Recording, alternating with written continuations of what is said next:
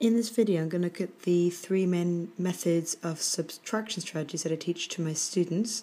I'd be really interested to know what you think of them, particularly the one in the middle, as it's my favourite one to use, but probably entails the most understanding.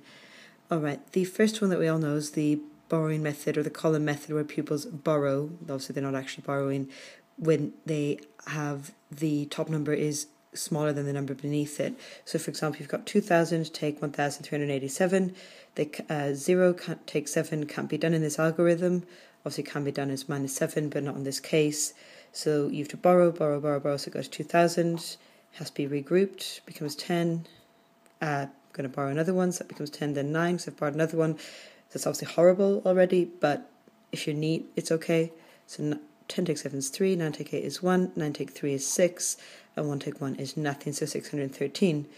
And you'd all know that one, so hopefully it doesn't need too much explanation.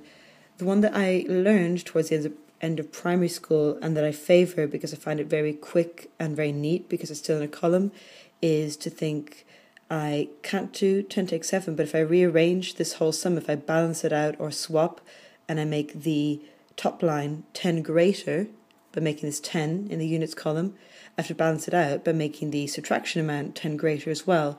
So now I've effectively got 2010 take away 1387. So to balance it out, I have to make this 10 greater. I have to make it 1397. So because I've added a 10 on here, I'll have to add a 10 on here. So just adding one more onto the tens column. I put it after the 8 just to help me keep track in my mind that it's 80 add 10 or 8 add 1 if I want to ignore the place value, not 18 in the way that I've thought of that as being a 10. So I do 10 take 7, that gives me 3. But now I've got nothing, take away 9 or take away 90.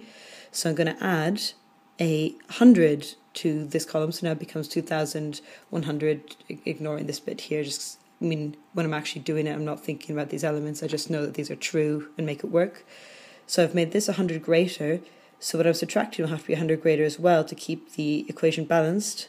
So I'm going to add one onto the hundreds column. So instead of 300, it's now 400. So I do 10 take 9, because I've got my 8 add 1, or 100 take 90 if you prefer. And so we've got another 10 there, for 100 take 90 gives us 10, or 10 take 9 gives us 1. Obviously I can't do 0 take 4 in this case, so I'm going to again make that into 1,000, and I'll make 1,000 greater on the bottom, so balancing out the sum. 10 take 4 is 6, and 2 take 2, because 1 add 1 is 2, is nothing. So 613, just like the other one, so I know it's worked. And then finally we've got the number line that most pupils learn in the earlier days of primary and then don't revisit, which is actually a shame because most pupils prefer it and involves counting on or counting forwards, which is a lot easier. So I've got 1387, and pupils will hopefully know their number bonds reasonably well. If they don't, they could do number bonds to 10 first, but I'll use number bonds to 100. So the nearest 100 is 1400. I'll have to count on 13 to get there. And now my nearest 1000 is 2000, and I have to count on 600 to get there. And thankfully it's pretty trivial to add those together, and I get 613.